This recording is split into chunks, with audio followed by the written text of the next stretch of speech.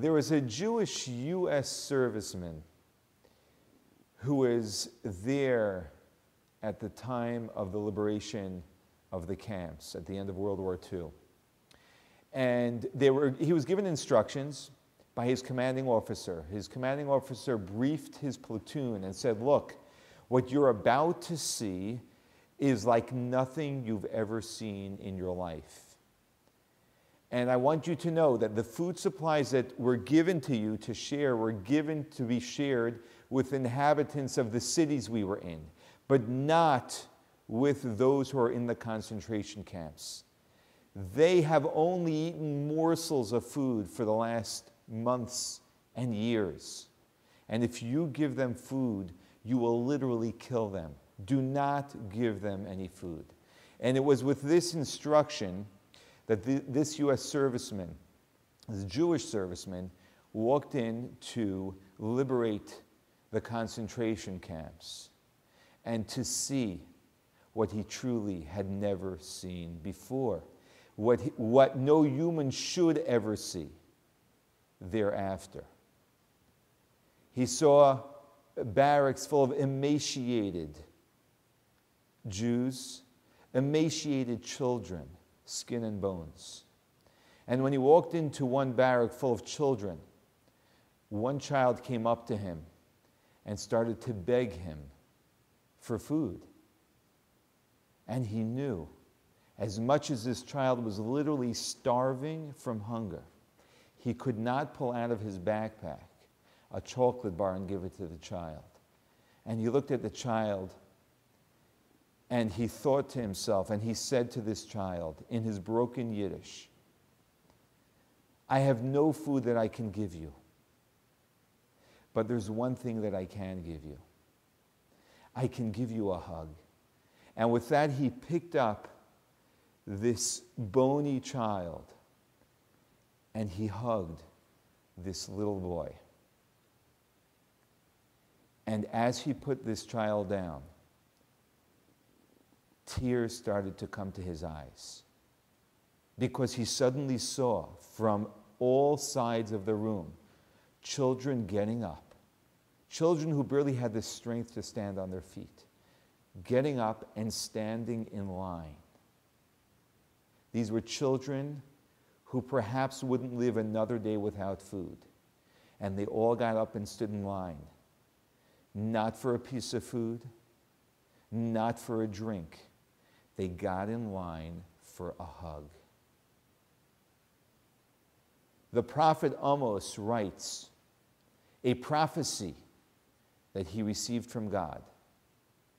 And he writes that there is going to be a day where lo ra'av lalechem v'lo tzama lamayim. People will not hunger for food. They will not thirst for water. Kiyim l'shmoa es divrei Hashem. They will thirst to hear the word of God. These children demonstrated something that I and you must never forget. That even more than the food and the water, a human being needs a hug. A human being needs to be told that I am lovable, that I am significant, that people care about me, that they know that I make a difference. And you know what? When we give a child a hug, we are demonstrating to them that they can step forth in life trusting and having faith that they have something to contribute to the universe. And it even gives them the empowerment to trust God and to have faith in God, because they now know from that hug that I am worthy, that I am lovable, that I was put here because I can make a difference. Think for a moment, as I'm thinking right now, who are we thinking about when we hear this story? We're thinking about our children. That is who I'm thinking about. And I'm reminding myself that more than all of those wonderful things that I provide my children with, to tell myself what a great father I am, there is one thing more than them all that I must not overlook, and that is the hug that my child is waiting for, to be educated, taught, and to be able to step in this world knowing that they are lovable and they make a difference. We spend so much time giving our children so many things that they want. Are we giving them the one thing that they need?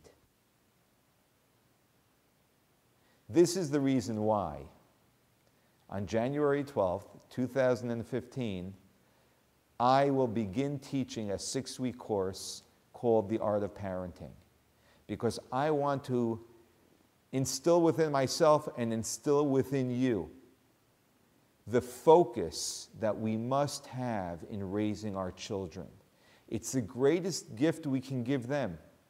It's also the greatest investment we can give ourselves. How much time did we spend learning how to be a parent? 9 hours. Are our children worth the 9 hours for us to spend time talking about being a good parent so that our child can have the one thing that they really need as they're going to grow up and step forth in life? Please join me. Try the first class for free. You won't be disappointed.